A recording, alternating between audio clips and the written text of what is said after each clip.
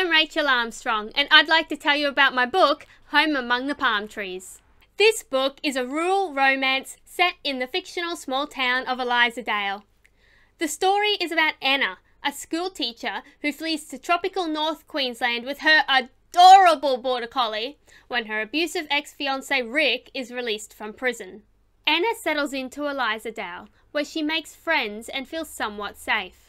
And even though she wasn't looking for love, she can't help but fall for Liam, the guy next door type who happens to have his own border collie. I mean, that would be enough to make me fall in love with him, but Anna, she needs a little more convincing. Liam's family owns Shadow Creek, a large banana farm, and he's about to open a cafe featuring delicious tropical goodies to increase Elizadale's tourism.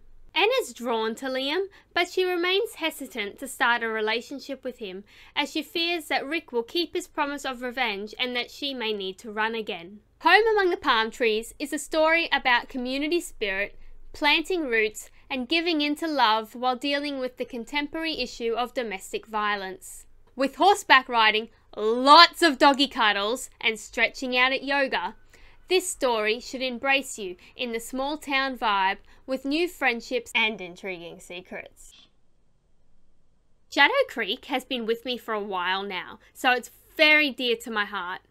This book has been through so many competitions, has been pitched to publishers, and has resulted in feedback such as, "I couldn't put it down!" The characters are lovely people who are easy to relate to. I don't think the writer could improve on this story. It was a fantastic read!